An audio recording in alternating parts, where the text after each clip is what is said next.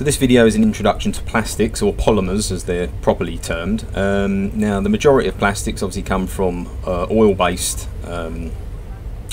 sources and are effectively hydrocarbons consisting of hydrogen and carbon, but many sort of natural plastics are becoming popular now, obviously to improve the longevity or sustainability of producing products, not relying on oil, using sources such as cornstarch and things like this. Now plastics are obviously very popular nowadays because now they've got manufacturing techniques to actually produce these things like injection molding.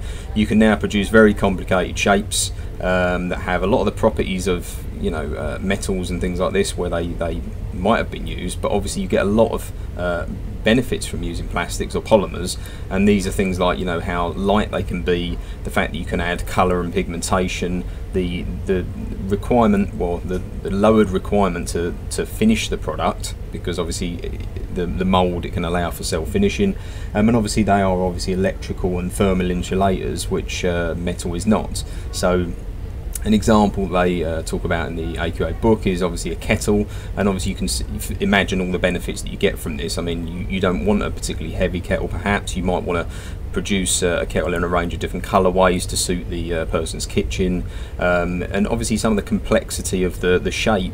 If you want to make the product more ergonomic or more tactile, you can obviously do this, and obviously integrating things like elastomers as well as sort of thermoplastics in can obviously improve the sort of general feel of the product and things like this as well. So as I said, plastics mostly come from oil as a source, but obviously there are sort of plastics coming from sort of semi-synthetic polymers. So one example would be like cellulose, or cellulose acetate, which obviously comes from sort of plant fibres and is mixed with acetic acid to produce cellulose acetate. And an example of the use of cellulose acetate is OHP. These are the overhead projector slides that people write on, prior to the use of overhead projectors in the more sort of electronic sense. Another example of a product coming from a sort of a regenerated source or a sort of a semi-synthetic source would be casein. Now this is actually coming from milk as a source, which seems unusual, but has always been used for many years in the manufacture of buttons, to attach a garment together and things like this. So as I said, but most plastics obviously come from sort of coal, oil and gas as the sources to create thermoplastics or plastics, and it's a process called thermal cracking. Now there are three general types of plastics that are used. Okay, the first I've discussed before is thermoplastics. Now the thing with thermoplastics is they're probably used for the widest range of products, and the benefit of thermoplastics is they can be heated and softened with the use of heat, and this becomes, improves their plasticity and malleability, so you can form them into shapes. However, if they are heated again, they will soften and can be formed again. Okay, and as I said, these produce many products from plastics. Okay, the other main group of plastics out of the three is thermosetting plastics. Now these differ from thermoplastics. They're not quite as flexible in terms of how you can manufacture these. Okay, so they're quite limited in terms of the products that you can make. Okay, and this is probably because they undergo a chemical change once they're first formed, and therefore they become permanently rigid. Now this has benefits, obviously. Now something like a electrical light switch, for example, if made from a thermoset plastic, it basically means that if there is an electrical failure or something, or heat is built up inside, the polymer is not going to melt and it's not going to burn as you'd find with maybe a thermoplastic, and it's got a slightly higher tolerance to heat than many thermoplastics do. However, they obviously do have thermoplastics that have higher heat tolerances, but this is probably one of the main uses for thermosetting plastics.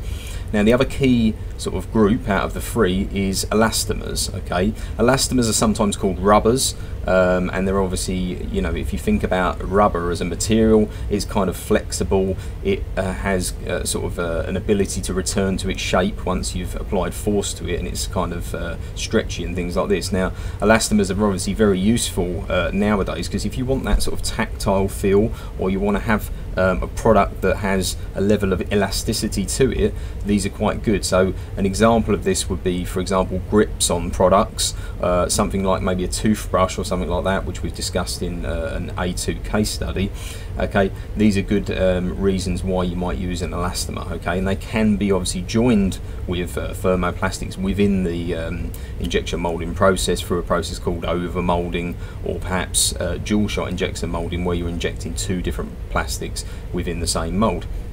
Now, plastics obviously have multitude of different properties, and there's many different plastics, and you choose plastics based on their individual properties. However, many plastics offer a set of properties that are, you know, generic to them all. They all have these sort of properties. Okay, now one of these is that plastics are good insulators of electricity and obviously of heat, thermal insulators as well. Okay, another example is they have a good strength to weight ratio. Now, it doesn't mean that, you know, plastic can be really strong, like steel is very strong. Okay, but it means that for a very small quantity of the plastic, it's very strong compared to how much it weighs. Now, if you think of casings for electrical products, they're actually quite stiff and they're actually quite strong, but if you look at the thickness of the product, it's actually very thin.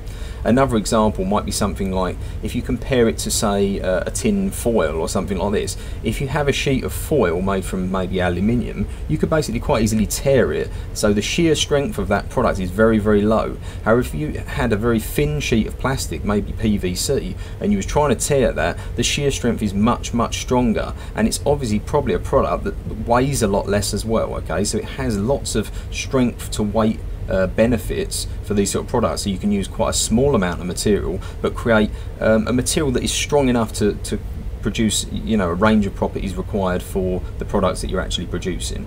Now, other benefits is they have good atmospheric and chemical corrosion resistance. So, you know, if you think about plastics, if we're making a product that's going to go outside, it's going to be subjected to rain. If we're thinking about something that is going to be used as a washing tool, maybe a washing up brush or something like this, we might have to use it with bleach, we might have to use it with other chemicals. Okay, and plastics are very good because they can resist these sort of chemicals and obviously water, and to an extent oxidation and sunlight as well, through the use of additives that are added into the plastic process.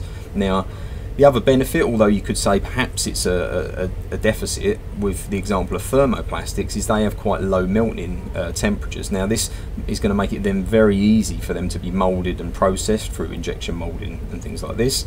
Generally, they are lightweight. Okay, this obviously relates to their strength to weight ratio as well, but they are lightweight for the amount that they're going to be used, and they can be self-coloured. They can come in opaque, as in they don't let any light through, translucent, letting some light, or transparent, like completely clear. So, you know, by adding colours into the actual process when you're injection moulding or your rotational moulding or something like this, you can produce a whole range of different colours to suit different needs. Okay, now, the other advantage of plastics, similar to kind of metals in the way that you can treat metals with heat to kind of make them stronger or have different properties. Okay, plastic can be improved by adding certain things in. Okay, so what we could do, for example, is if we wanted to bulk up the amount of plastic without using lots of costly polymer granules, is we can use fillers. Okay, so we could use things like sawdust, wood flour, crushed stones or something like this, and these could produce you know, more product, or increase things like the strength or the hardness of the polymer, or remove the brittleness so it doesn't sort of snap as easily under sort of tensile strength or something like this. You can add flame retardants. Okay, so this can stop the plastic being so easy to combust or ignite. Okay, so this could be helpful if you was making perhaps cushions for an upholstery product, or like a seat or a cushion or something like this, and it would stop the thing being so easy to ignite. Anti-static agents can be included to stop the build-up of electricity. I mean, if you've ever walked around in your lounge with a certain type of shoes on, you might find that you build up static electricity, and you know, this can be quite inconvenient and can cause problems in various different ways. Plasticizers can be added, so obviously plasticity of a material is its ability to flow, okay, especially when you're moulding or something like this. And it also is going to reduce the amount of temperature you're going to need to allow it to be moulded easily, and it might also make the product less brittle, so less likely to sort of snap under pressure and things like this. You can also add things called stabilizers, okay, and this could stop the product being so easily broken down or degraded by things like ultraviolet light, okay, because obviously you wouldn't want a plastic product, if it's going to be used outside, to be degraded so easily, or something perhaps that's going to be placed near a window, because obviously this could make the product prone to being more brittle or to actually discolor the product over time. Okay, now there's obviously many applications for plastics, okay, and you know, this very much depends on exactly what you're doing, okay, but some examples would be sort of using PET, for example, polyethyl terephthalate, okay, to extend the shelf life of carbonated drinks, okay, because they're less permeable than some other polymers used as PVCs and things like this, okay. But obviously, being thermoplastics, they just have such a wide range of these different properties, and now they're starting to use them more because they can change the properties so much for very varied and different applications, okay. Now most plastics, as we said, came from oil, okay, and one of the huge problems with using oil is obviously it's a finite resource, it's running out, but obviously it also has an impact on the planet. So the production in this way is eventually these oils are going to run out and make this a problem, okay. So a lot of research is going into obviously using biodegradable plastics, and the other benefit of using biodegradable plastics that come from natural sources is they will degrade and rot down over time, whereas a standard oil-based plastic might last, for example, 100 years if left on a landfill site, and this landfill will build up over years and then becomes another environmental problem, okay. Now the applications for biodegradable plastics obviously is very good for things like packaging. So if we think shopping bags, drinks bottles, disposable pots that you might use in the garden to pot plants and things like this, and things like medical products, I don't know, like garments and stuff, or wound dressings where you want the product to be used once and then to be disposed, because what you don't want is to use the product once, throw it away, and then it actually can't degrade down and it sits on landfill or something like this. Whereas biodegradable products that often come from renewable sources, things like starch and like from wheat, corn and potatoes and things like this, can make things like, for example, a capsule for medicine, so it will degrade within your mouth or your stomach or something like this. Or it could make, you know, simple packaging so that it will last for the shelf life or the intended life of the product, and then when disposed it will degrade very quickly, okay. Now one type of polymer that's used from a natural resource is the polylactides, or PLA as they're often concerned, and they have similar properties to polyethylene and polypropylene and can be processed in similar ways to normal thermoplastics, okay. Another use of PLA quite recently is as a support structure for 3D printing, so it can be produced to support the 3D print as it's being printed, and then quite easily be picked off or degraded by the use of sort of hot water to take it off of the thing, okay. Other biodegradable products, okay, can also be made from polyhydroxy alkoxide, or PHA, okay, and this is often termed or commercially as biopol, okay, and this plastic actually comes from bacteria that's grown in cultures, and the most popular type of polymer, however, used at the moment is PHB. So if you remember PHAs and PHBs as types of biodegradable plastics, this is useful, okay. Now variations of this polymer, the PHB, polybeta hydroxybutyrate, are used in packaging as it has similar properties to polypropylene, okay, and it has lots and lots of applications, things like films, screws, bone plates, if you think about using in the sort of medical sense, okay.